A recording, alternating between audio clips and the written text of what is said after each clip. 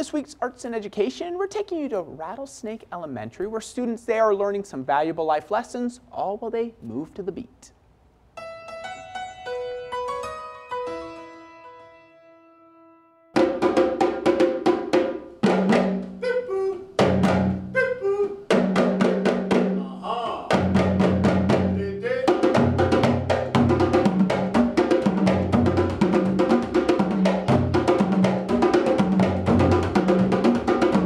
You're listening to Drum Brothers members Tracey and Matthew as they are teaching West African percussion and dance through drums to Rattlesnake Elementary first graders. The day starts with Matthew and Tracey teaching the students about the drum, then each student gets their own to practice different rhythms and beats.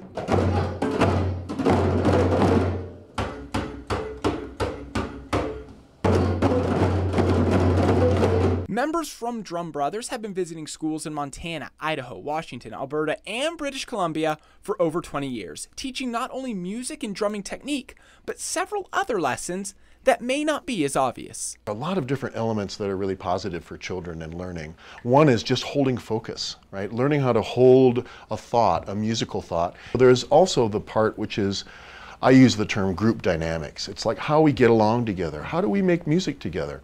How do we listen to one another, right? How do we focus on the right thing? In this case, maybe the leader, right? How do we listen together? So there's so many different things you learn with this. Teacher for this first grade class, Kelsey Walsh, uses art integration as a major part of her teaching method every day. So having the opportunity to work with Spark Arts Missoula and having people like Matthew and Tracey come into her classroom is something she does not take for granted. I think it's super important. It's definitely one of the biggest things to me.